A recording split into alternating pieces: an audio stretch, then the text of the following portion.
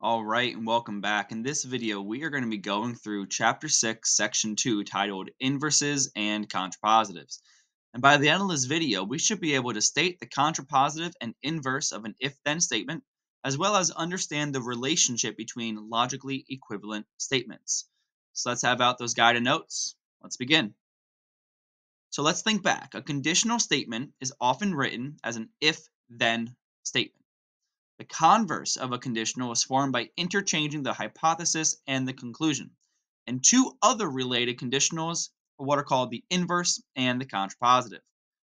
So let's say we have this given statement. If P, then Q. If today is Tuesday, then tomorrow is Wednesday. Makes sense. Great. Love that. The contrapositive happens when we interchange the hypothesis and the conclusion and then negate them both. So now it's if not Q, then not P. If tomorrow was not Wednesday, then today is not Tuesday. If we have a converse of our given statement, if Q, then P, well, that's if tomorrow is Wednesday, then today is Tuesday. And we have what's called the inverse can also be made. If not P, then not Q. So this goes back to our given statement, and we're just negating it. We're negating the hypothesis and the conclusion. So if today is not Tuesday, then tomorrow is not Wednesday. These are the four types of if-then statements that we're going to be seeing throughout the rest of the year. So the inverse, again, is formed by negating both the hypothesis and the conclusion of the original statement. The contrapositive is formed by negating both the hypothesis and the conclusion of the converse. So in example number 1, we want to write the inverse of the conditional. If a quadrilateral is regular, then it's a square. And for B, we want to write the contrapositive of the conditional. If a triangle is equiangular, then it is not obtuse. So let's answer this. For A, if a quadrilateral is not regular, then it is not a square. Remember, the inverse, we're just negating the given.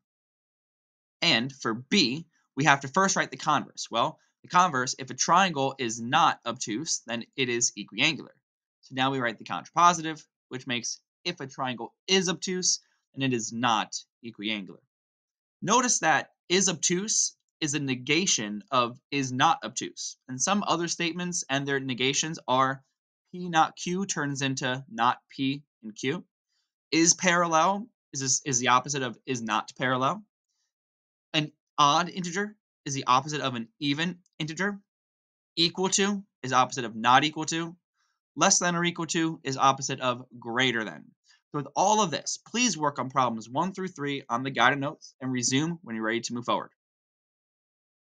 So a conditional and its contrapositive are either both true or both false. They are called logically equivalent statements. The converse and the inverse of a conditional are also logically equivalent. So for example number 2, we want to classify the conditional as true or false, then give its converse, inverse, and contrapositive and classify each of these as true or false. So if two lines are parallel, then they do not intersect. So that's our given. Let's rearrange here. So is it true or false? It's true. If two lines are parallel, then they do not intersect. We know that to be true. So the converse is if two lines do not intersect, then they are parallel. That's false. Well, they don't intersect, then they're parallel. We know we have skew lines, so it's going to be false. The inverse, if two lines are not parallel, then they intersect. Again, false. They could be skew lines. And lastly, the contrapositive. If two lines intersect, then they are not parallel. True. Again, notice here what is true and what is false. And notice the pairs of them. Our given and the contrapositive were both true.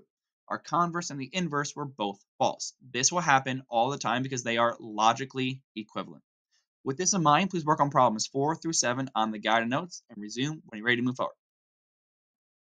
So for example number 3, we have to assume the given conditional is true. And we're asked, what can you conclude by using the given statement together with each additional statement? If no conclusion is possible, we're going to say so. So our given is if ABCD is a square, then its diagonals are congruent. And we're given 4 different statements that we're going to use with our given. So A, AC is greater than BD. B, AB is equal to BC, which is equal to CD, which is equal to AD. C, ABCD is a square. and D, AC is equal to BD. What we want to do is we want to identify our given, and we want to use that for our original conditional, and we want to look for a contrapositive because an original conditional as well as a contrapositive are logically equivalent.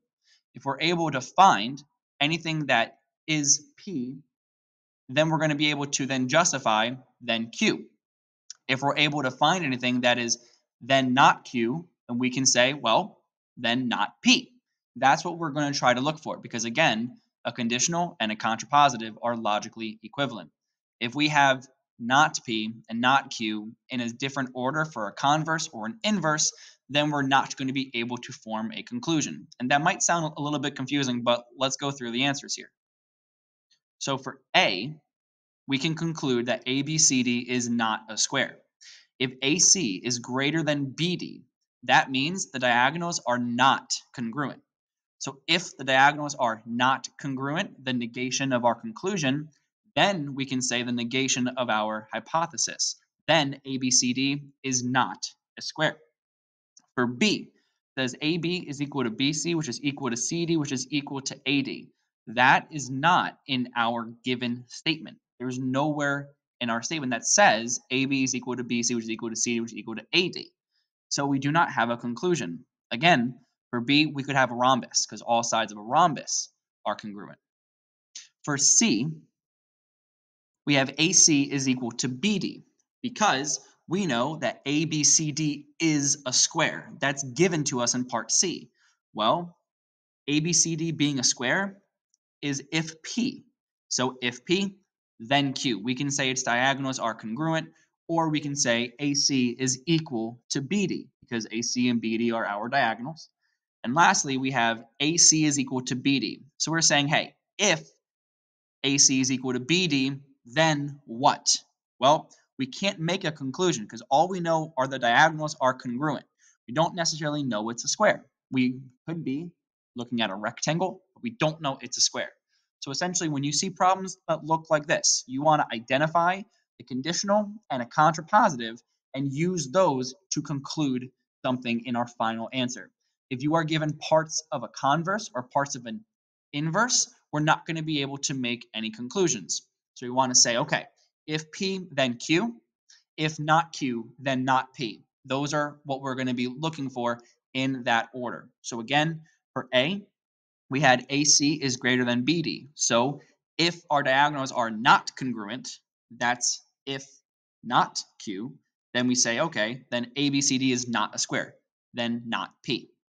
For C, we're given ABCD is a square. So if ABCD is a square, then Q. Then we can say AC is equal to BD because those are our diagonals. So these are a little bit tricky, so you have to really hone in and make sure you're focusing on each problem because they can stump you a little bit if you allow it. So again, look for that conditional, look for a contrapositive, and the inverse and the converse are going to be a no conclusion most of the time. With that in mind, please work on problems 8 through 9 on the guide and notes. Keep up the great work. Keep making yourself proud. Let us know if you have any questions, and we'll talk to you soon.